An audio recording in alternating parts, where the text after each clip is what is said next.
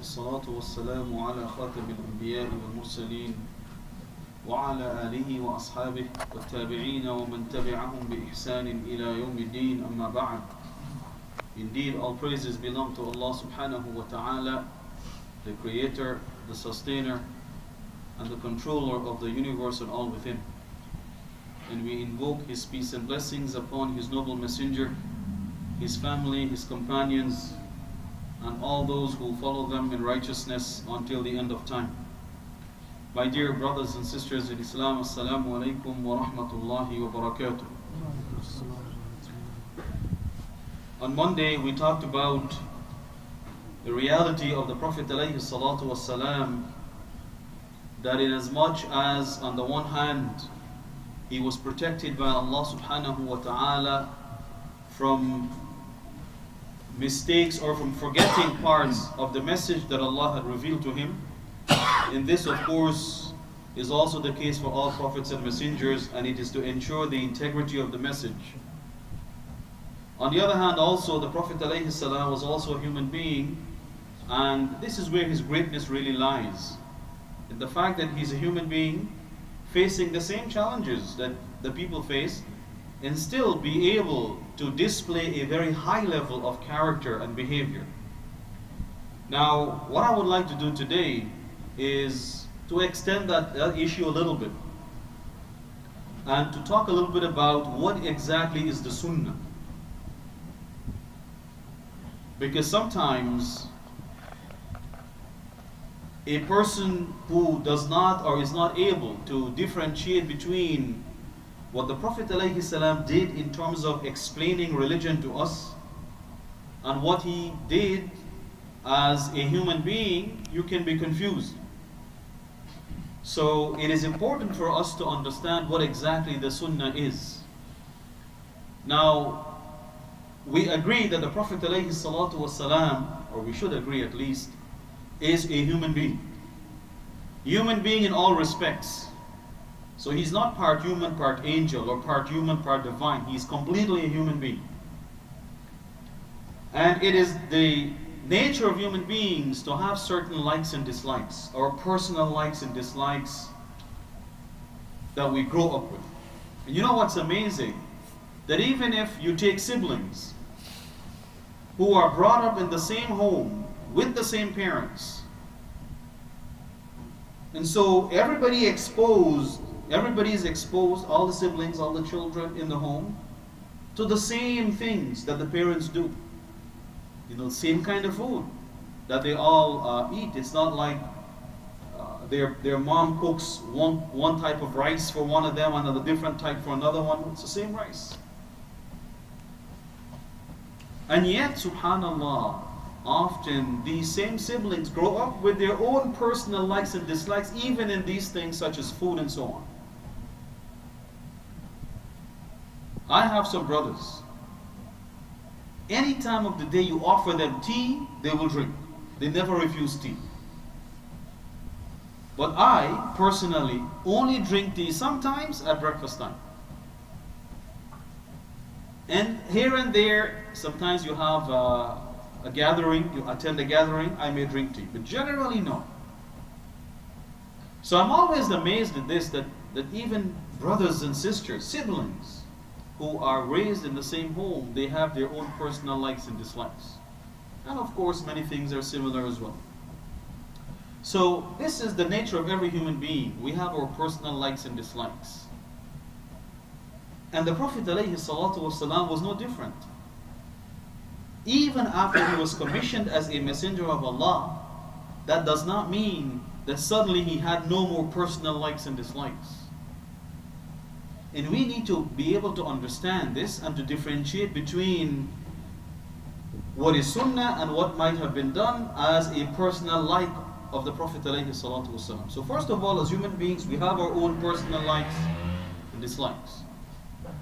Secondly, the Prophet ﷺ, from the time he was commissioned as a messenger of Allah, now he had a duty to inform people about religion, about what Allah expects or wants from them. So everything and anything he did or said in order to explain, or approved by the way, in order to approve or explain what Allah wants from us and how Allah wants it from us, this is what is known as the Sunnah.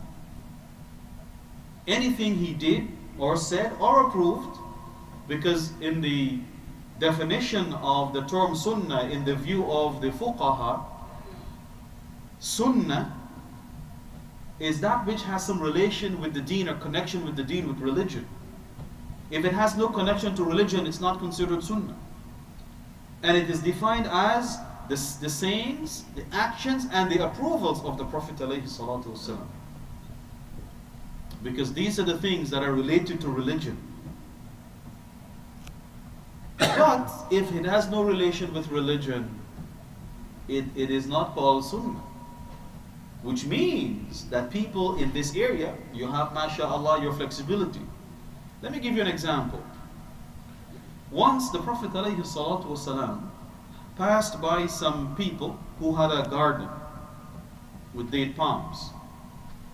And these people were pollinating the date palms themselves, manually. And the Prophet ﷺ said to them, wouldn't it be better if you leave it so that it is done naturally by the bees? And the people decided to leave it. Let it be done naturally. I mean, anybody, a messenger of Allah, tells you something or makes a suggestion, chances are we would listen. So they stopped what they were doing and left the date palms by themselves for the pollination to happen naturally. But when the harvest time came, they found that the yield was significantly less than the years when they were doing it themselves manually. So they went back to the Prophet ﷺ and they said to him, O Messenger of Allah, you know, you suggested that we leave this pollination to be done naturally, and the yield is not as great as it used to be when we do it ourselves. And the Prophet ﷺ told them that in the matters of your everyday life, you people have more knowledge, you know better what works for you and what doesn't work for you. So in matters of everyday life, based on the likes and dislikes and practices of people, what works for you, mashaAllah, do it. But in matters of religion, then we accept and we follow the advice and the suggestions and the example of the Prophet ﷺ. So the Prophet ﷺ made it clear that look, there are issues that are related to everyday life that are not related to religion in the sense that it is allowed, is it not allowed, is it wrong, is it right, halal, haram. No. The Prophet says in these matters you do what you know works best for you. So if manually doing the pollination is better, and this is your experience, go ahead, do it. Now let me give you another example of something that has an attachment to religion. And this is a hadith also in Sahih al-Bukhari. Once the Umar ibn al-Khattab radiallahu anhu, walking with the Prophet ﷺ, saw a beautiful cloak being sold in the market. And he told the Prophet ﷺ, why don't you buy this? A silken cloak, very beautiful, and you can wear it on these special occasions. Because he's the messenger of Allah. He should sort of stand out, if you like, or look better than everybody else. The Prophet ﷺ told him, he said, this is for them, meaning the disbelievers in this world, and it is for the believers in the next world. So the Prophet did not buy it. Now sometime after this, the Prophet ﷺ received a silken shirt which he gave to Umar ibn al-Khattab. And Umar radiallahu anhu said to him, and this teaches us that when we have questions, ask them. It is okay to ask questions for clarification, in that we should not just blindly follow. Umar ibn al-Khattab radiallahu anhu remembered the other incident when he suggested to the Prophet to buy a particular cloak, and the Prophet told him no. You know, that's for people who don't believe in this world. So he said to the Prophet ﷺ, you told me before that this thing here is not good for us to wear as Muslims, and you've given me one as a gift. The Prophet ﷺ said to him, I did not give you with the intention that you should wear it. You don't have to wear it. So what Umar ibn Khattab did, he gave it, he said in the hadith, to a brother of his who was a mushrik at the time. Because remember, a person who is not Muslim does not or may not subscribe to the same rules of what is allowed and what is not allowed, or halal and haram, as we Muslims. So it is prohibited for a Muslim to wear a silken shirt, but not for a non-Muslim may not consider that haram per se or prohibited, so they wear it. So here, in this incident, we find that this is something that has some connection with religion. And as a result, Umar ibn Khattab did not wear. He gave it away. Why? Because this is related to religion. So the basic principle is, if the issue is related to religion, then it is Sunnah. If it is not, then it's simply related to, let's say, the personal likes of a person, of the Prophet ﷺ, it is not Sunnah. Let me give you another example. When the Prophet ﷺ performed Hajj, and he made only one Hajj, on the way back from Arafah in the evening time, before he arrived at Muzdalifah, he stopped on the way to answer the call of nature. One of the companions who were with him was Abdullah ibn Umar radiyallahu anhuma. After the death of the Prophet ﷺ, Ibn Umar, when he performed Hajj and he left Arafah to come back to Muzdalifah, he would stop in the exact place to go to the washroom. And the companions told him, they said, look, you know this is not Sunnah, right? It's not Sunnah that everybody has to go to the washroom. This is a natural human function. You have to go to the washroom. The place you go may depend on, you know, how badly you need to go, or whether or not it's an appropriate place.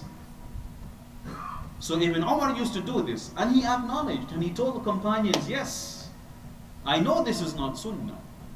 But nevertheless, he said, or he justified by saying, look, he would still like to do these things that the Prophet ﷺ used to do, even the places he went to. And this, of course, is a testament to the strong attachment that the Sahaba had to the Prophet ﷺ. So although Ibn Umar knew this was not Sunnah per se, nevertheless, because of his strong attachment with the Prophet ﷺ, he still liked to go to those places, even if it was to use the washroom where the Prophet ﷺ went. So at the end of the day, the Prophet is a human being, or was a human being, and he had to do certain things as a human being. When he tells us to do it this way and not that way, then that becomes part of religion. I mean, I'm not implying that the things we naturally do as human beings, it's not part of religion at all. Because in as much as it's natural to go to the washroom, there is an element of religion that is attached to that in terms of cleaning ourselves properly, because we have to come back and be in a condition to pray, in a state to pray. You know, the Prophet ﷺ has taught us how to clean ourselves. He has taught us that when we are in the open, that we should not face the Qibla while relieving ourselves. Unlike if you're at home and you have your washroom that has walls around it, then the direction doesn't really matter. So there is some connection to religion. The thing is though, when the Prophet ﷺ tells us to do it this way, or to do it that way, or not to do this, or to